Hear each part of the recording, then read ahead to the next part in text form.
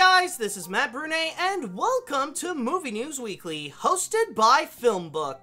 Now, before we begin, let's take a look at what we got in this week's news, which includes Infinity Records, Fast and Animated, Not in the Universe Yet, What the Director Has to Say, a sneak peek of the remakes, Film 5, Illumination's New Pets, Paramount Tunes, Rocky is Flying Back, and the new captain of the ship. So with that said, let's get things started. You want a big record? Well, here it is. Avengers Infinity War came crashing into the box office and immediately set some major new records this weekend alone.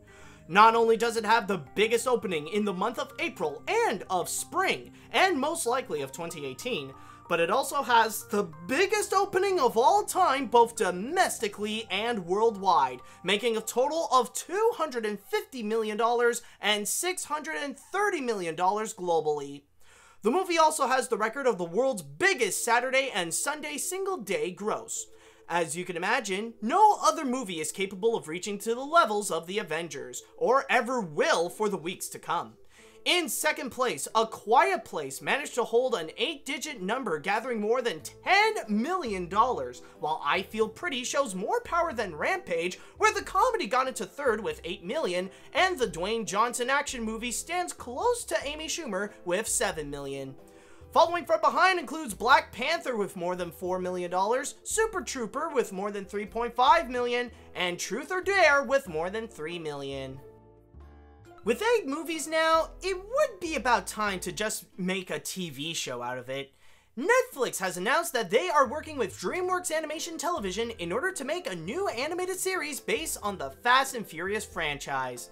DreamWorks' Tim Hedrick and Gret Handlen will executive produce along with the franchise's own Chris Morgan, Neil Moritz, and Vin Diesel.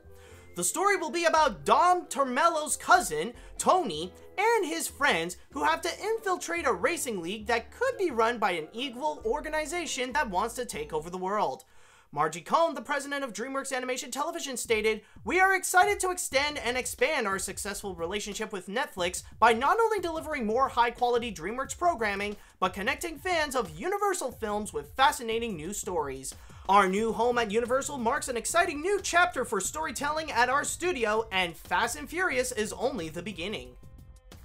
I know the deal is exciting at first, but let's wait until Disney can even close the deal first. In an interview with The Playlist, Marvel Studios head Kevin Feige explained that the Marvel characters whose film rights belong to 20th Century Fox will not appear in the Marvel Cinematic Universe in the foreseeable future, or at least in Phase 4 of the franchise. Feige stated, "No, because any of that deal would take a while to get going, and years from whenever and if ever it happens, so certainly it won't impact the 5 movies we've announced, and it probably wouldn't impact anything for a handful of years after that. Because really, we're not thinking about that. We're thinking of delivering on what we promised. Any movie, especially for any characters we don't have the rights to yet until someone tells us we do, would be even further after that." The characters he's referencing to that are from Fox includes the X-Men and Fantastic Four. The latest update from the Disney and Fox merger is that the plans are going smoothly and are expected to close the deal at the end of next summer. Let's have the man speak for himself for his next work. At CinemaCon, Quentin Tarantino, along with Brad Pitt and Leonardo DiCaprio, got onto stage to discuss about their next movie, Once Upon a Time in Hollywood, mentioning that this will be the film that will have the strongest similarities to his 1994 film Pulp Fiction. Tarantino stated, "Sony and myself will be coming to the theaters with the most exciting star dynamic since Paul Newman and Robert Redford. It's very hush-hush and top secret, but I can tell you that Once Upon a Time in Hollywood takes place in 1969, at the height of the counterculture hippie revolution and the height of New Hollywood. Street by street, block by block, will transform Los Angeles into Hollywood of 1969. DiCaprio added, "It's hard to speak about a film that we haven't done yet, but I'm incredibly excited to work with Brad Pitt, and I think he's going to transport us. I'm a huge fan of Singing in the Rain, movies about Hollywood. As an LA native, having read the script, it's one of the most amazing screenplays. We are going to do our best job to make it fantastic." Tarantino's next movie will be ready to come out in theaters on August 2019. Disney has a lot of magic to present next year. At CinemaCon, Disney presented many sneak peeks to their upcoming lineup to the audience of theater owners. These include their upcoming roster of live-action remakes based on their animated classics that will be coming out next year.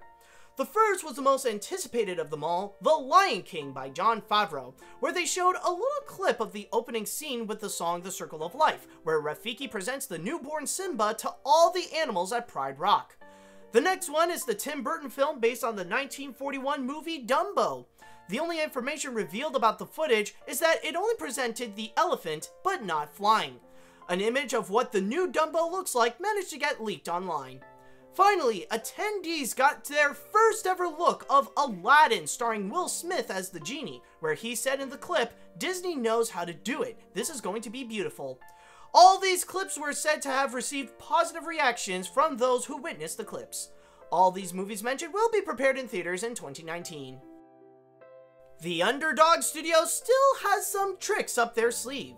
Laika, the studio that made the recent acclaimed stop-motion animated films like Coraline and Kubo and the Two Strings, announced that they are currently working on their 5th animated film, which will be directed by Paranorman helmer Chris Butler and distributed by Annapurna.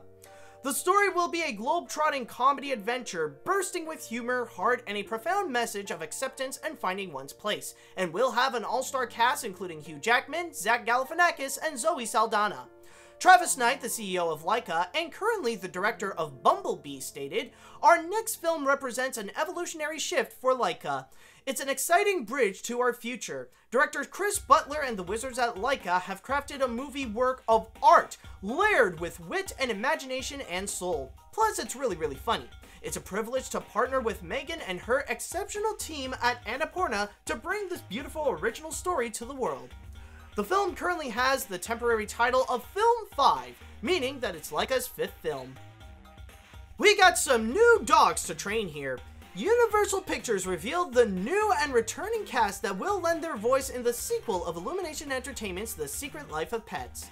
While Kevin Hart, Jenny Slate, Eric Stonestreet, Ellie Kemper, Lake Bell, Dana Carvey, Hannibal Buress, and Bobby Moriham are set to return, the newcomers of the franchise include Tiffany Haddish, Patton Oswald, Nick Kroll, Peter Holmes, and Harrison Ford. The big significance with the latter is that this will mark as the first time ever that the actor will voice with an original character for an animated feature. Also, sources have stated that there is a strong possibility that Oswald will be replacing Louis C.K. as the voice of Max, whom last year the comedian was kicked off of the cast of the controversy spread out regarding his past sexual misconducts. Chris Renault and Brian Lynch will return as the director and writer respectively, and the movie is set to be released on June 7th, 2019. They got more tunes coming in! Paramount Animation has announced at CinemaCon this week its new lineup of animated films that will be arriving in the upcoming years, along with a description of some of their stories. The first is Luck, which they will collaborate with Skydance Animation, directed and written by the same guys who did the Kung Fu Panda films like Jonathan Albert, Glenn Berger, and Alejandro Carloni, which the latter is taking the helm. It's a comedy that pulls back the curtains on the millennial-old battle between organizations of good luck and bad luck that secretly affect our daily lives. Next is Monster on the Hill, which will be directed by Matt Lieberman and Ian Cohen with real effects with a 2020 release date.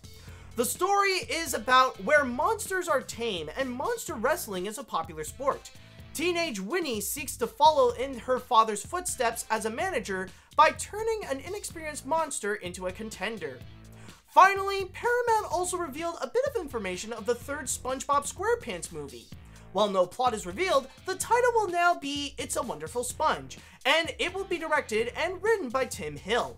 That film also has a late 2020 release. Here's a sequel you never expected to happen.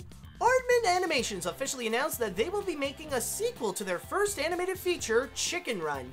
The plot hasn't been revealed just yet, but the company is collaborating with Studio Canal and Pathé in order to finance the feature.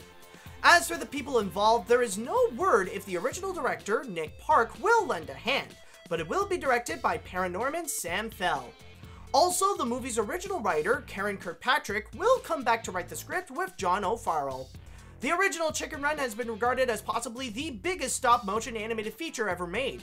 Not only did it receive massive critical acclaim, but it also received a total of $225 million at the box office, more than any other stop-motion movie. The film is also claimed to be responsible for the creation of the Best Animated Feature category at the Academy Awards. No release date has been announced, but they did reveal that production will begin after they finish up Shaun the Sheep movie, Farmageddon. You will refer to her as either Captain or Ma'am. Paramount Pictures is officially hiring S.J. Clarkson in order to direct the 4th Star Trek movie, making her the first female director of the modern franchise. This will be the 2nd Star Trek film that will be in production. The other is the R-rated film that will have Quentin Tarantino attached and possibly be the director, while The Revenant's Mark L. Smith will be writing the script. Many of Clarkson's recent works actually can be found in Netflix, but some can show that she can fit right into the sci-fi world.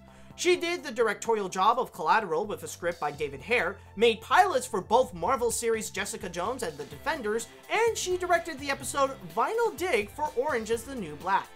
While Tarantino is currently busy working on his next movie, next year's Once Upon a Time in Hollywood, it is highly likely that Clarkson's Star Trek will go into production first. And that's all I've got for this week. Thank you guys so much for watching, and don't forget to head on down to film-book.com for all the latest movie and TV news, along with their columns on the box office and their theatrical release schedule. Also, you can follow them on whatever social media you'd like. And while you're at it, you can follow me on my YouTube, Facebook, and Twitter if you're more into stuff like animation, Disney, and my weird sense of humor. If you are watching this on YouTube, then hit that like button and come subscribe to us, and also leave a little comment on what you think on the news this week. If you were listening to this on a podcast on iTunes or any other podcast service, then don't forget to rate and review what you just heard.